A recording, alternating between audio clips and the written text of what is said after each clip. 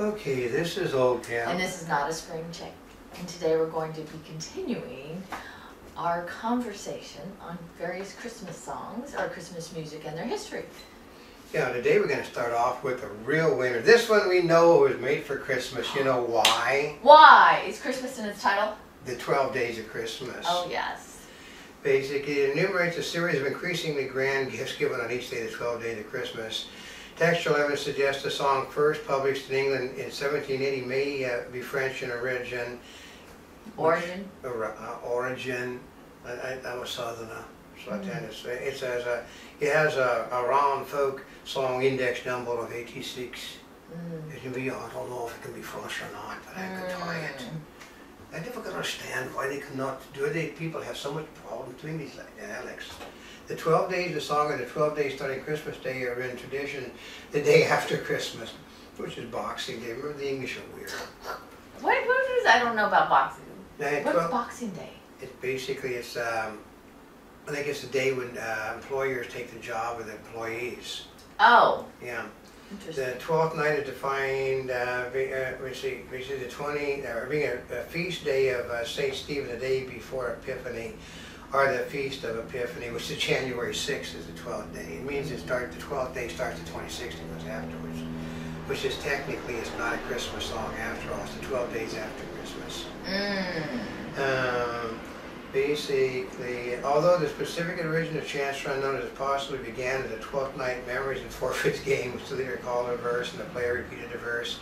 The leader added another verse. Well, I know, I've heard this done before. Well, basically on the first day of Christmas, my true love gave to me.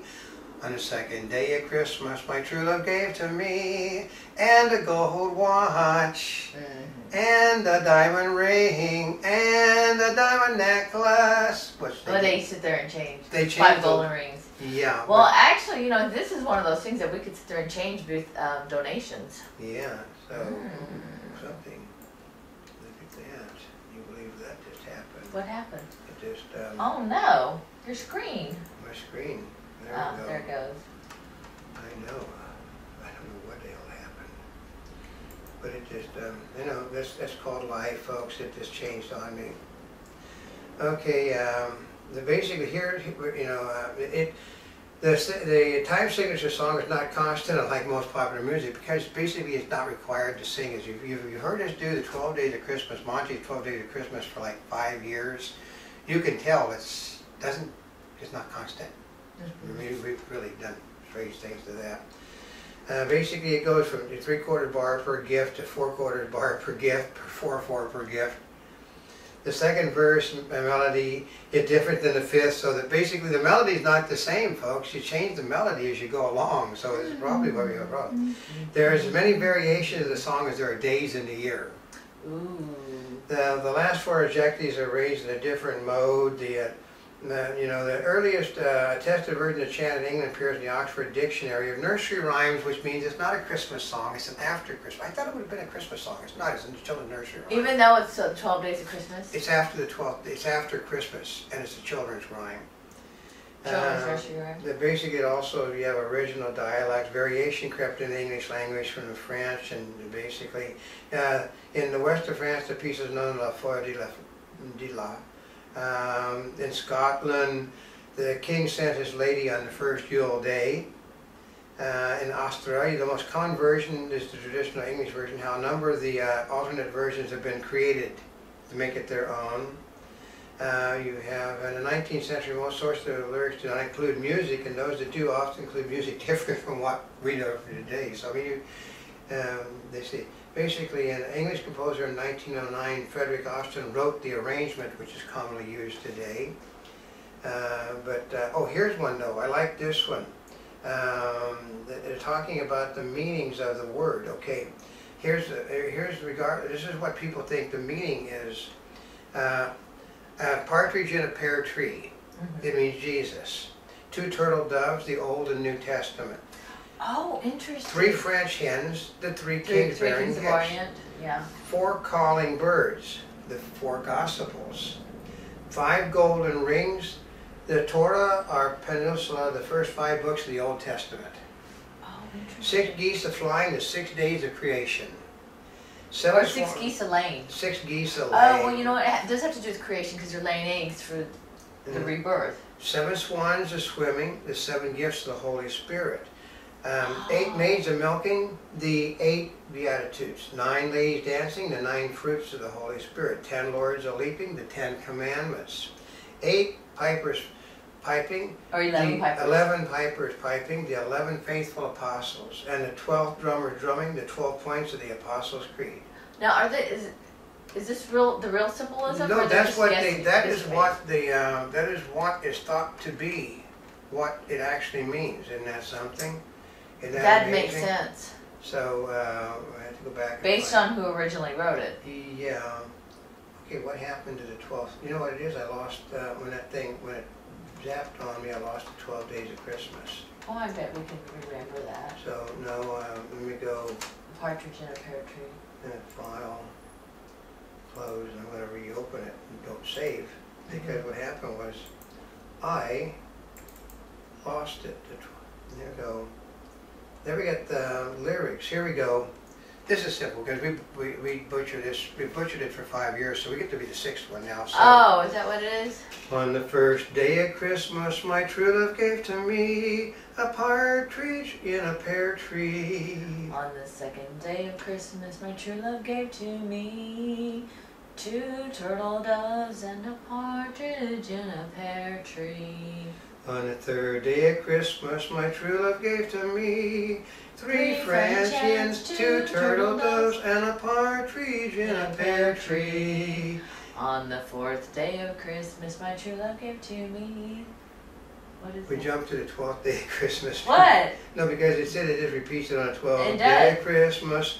My true love gave to me 12 drummers drumming, 11 11 pipers piping, 12 10 lords, a leaping, 10 lords a leaping, 9 ladies dancing, 8 maids a milking, 7 swans a swimming, 6 geese a laying, 5 golden rings, 4 collie birds, 3 French hens, 2 turtle doves, and a partridge in a pear tree. I know, isn't that neat? We got a whole different plant on it this year.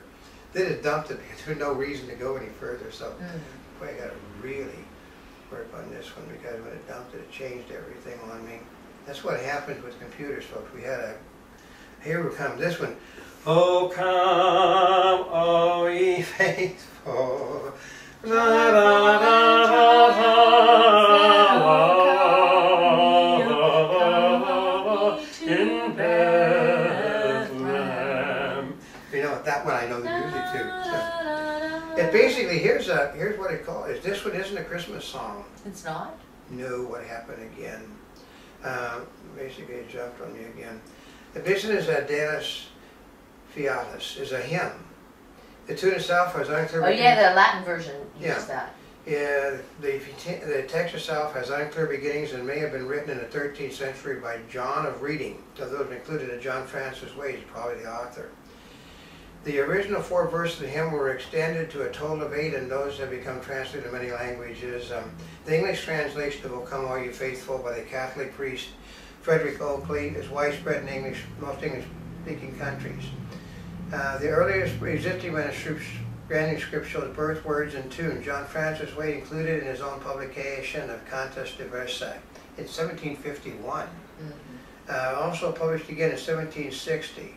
So basically, we got commonly used and accepted lyrics are in English, which is we'll go to this one because there's not a whole lot known about this song because you can't find any more information than that. That's it? Because no one knows where it came from and really no one knows who wrote it, and they've never touched it. Nobody screwed with this song because why is that? it's a church hymn. Oh. Other than the fact that people will sing it differently, but we go to O come, all ye faithful, joyful and triumphant, O come ye to Bethlehem. Come and behold him, born the King of angels. Oh, come, let us adore him. Oh, come, let us adore him. Oh, come, let us adore him. Christ the for another 7 verses of the same thing. But basically, it becomes an Adelus Fidelis Letus Triumphus Vante Venti a Bethlehem Natum Vitae Regium Adorum Vitae Adultus Dominium. That's, I actually did learn to speak Latin when I was a child. So, text. Okay, here we're going to go. We'll go down a little bit more. Basically, the original text is from time to time attributed to various groups and individuals. From St. Bonaventure, can you imagine that? All the way. St. Bonaventure? Yeah. There's a Bonaventure Hotel in downtown Los Angeles. But basically, man, this is, the thing, basically, a lot of people sing it and make it their own. It has a tendency to, they think it was written by the order of monks too. It's something that is so really screwed up. King John IV had something to change basically a Jacobean connection. And performance verses are often, most of the verses are changed, other than the first section is all that's basically ever sang. And the rest of it's totally ignored because mostly we became, because the big guys, "Oh come, all ye faithful, joyful and triumphant." The guys with the big voices really like to go, and they don't go to the next part because what happens is they blow their voices in the first stanza. So, but basically, actually, it's been changed clean up until 2012. People have horsed around with it, but next one we get to do the next one, which is Jolly Old Saint Nicholas is a Christmas song. Its authorship is often credited to Wycliffe Carter. However, since the song was mentioned in earlier works such as Susan Gray's Christmas Orphans, this attribution is unlikely. The song has also been credited to Benjamin Hanby, author of Pop Up the Housetop. Pop Up the Housetop. The song traditionally performed into a melody originally written by James Lloyd Pierpont again, which he used the original version of Jingle Bells. Jingle bells, jingle bells, jolly old Saint Nicholas. Jingle bells, jingle all the way. Jolly old Saint Nicholas, that's it. Traditional lyrics are jingle bells, jingle all the way. Jolly old Saint Nicholas. Ah, there it is. Jolly, jingle bells, jingle all the way. Jolly old Saint Nicholas, lean your ear this way. Don't you tell a single soul what I'm going to say. Christmas Eve is coming soon. Now you dear old man, whisper what you'll bring to me. Tell me what you can. When the clock is striking 12, when I'm fast asleep, down the chimney broad and black, with your pack you'll creep. All the stockings you will find hanging in a row. Mine will be the shortest one, you're sure to know. Johnny wants a pair of skates, Susie wants a dolly, Nellie wants a storybook, she thinks dolls are folly. As for me, my little brain isn't very bright. Choose for me, oh Saint Santa Claus, what do you think? It's bloody jolly old Saint Nicholas, it's Jingle Bells. See, I didn't know that before. That's a total one. Okay, then the... I know. The last verse has been changed in the 20th century to Johnny, jingle bells, jingle all the way. Johnny wants a pair of skates, Susie wants a sled, Nellie wants a storybook, one she hasn't read. As for me, I hardly know, so I'll go to rest. Choose for me, dear Santa Claus, what you think is best. See? And then we got another variation. Johnny wants a pair of skates, Susie wants a sled, Nellie wants a picture book, yellow, blue, and red. Now I think I'll leave to you what to give the rest. Choose for me, dear Santa Claus, you will know the best. Isn't that neat? I didn't realize that there were jingle bells. Neither did I. But you dropped the first, okay, here's where we dropped the first bit. Because it did jingle bell, jingle all the way.